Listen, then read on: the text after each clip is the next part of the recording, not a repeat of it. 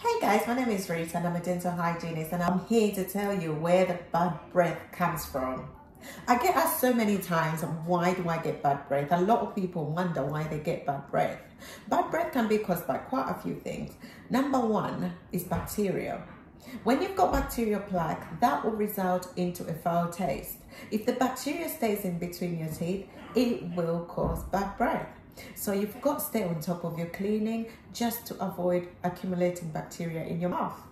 Another thing that causes bad breath is undiagnosed gum disease. If you've got gum disease and it's not managed, it's not treated, it's gonna result into bad breath because you've got a lot of bacteria going on, the gums are inflamed, there's a lot of bleeding, there's fermented plaque sitting in between and under the gums. So it's very, very important to see a dental hygienist to get your gums treated or to see your dentist or your periodontist.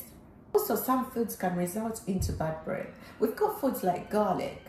If you eat garlic and not clean your teeth, obviously you're going to get bad breath. When you eat foods that cause bad breath, just brush your teeth. Make sure you're on top of your hygiene to avoid bad breath. That brings me on to hygiene. Hygiene is so important. Flossing your teeth, brushing your teeth, and staying on top of your hygiene when it comes to your mouth or your oral health will help you fight bad breath. So another thing that most people don't know about, people that are on the keto diet, that can cause bad breath as well. Because when you're in the keto diet, you produce keto bodies. Those can smell really bad, causing a foul taste. I'm not saying you can't go on a diet, but what I'm trying to say is just be aware of that. You just have to stay on top of your hygiene to maintain things. That brings me on to the next question. Will the bad breath go away?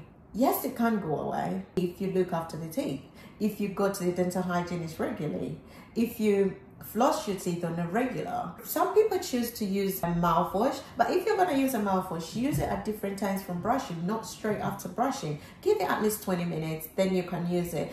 Mouthwash will help you freshen your breath. Anyway, guys, I'll give you a minute to subscribe and share my video. Give me the thumbs up and turn on your notification bells. Anyway, thank you for watching. See you next time.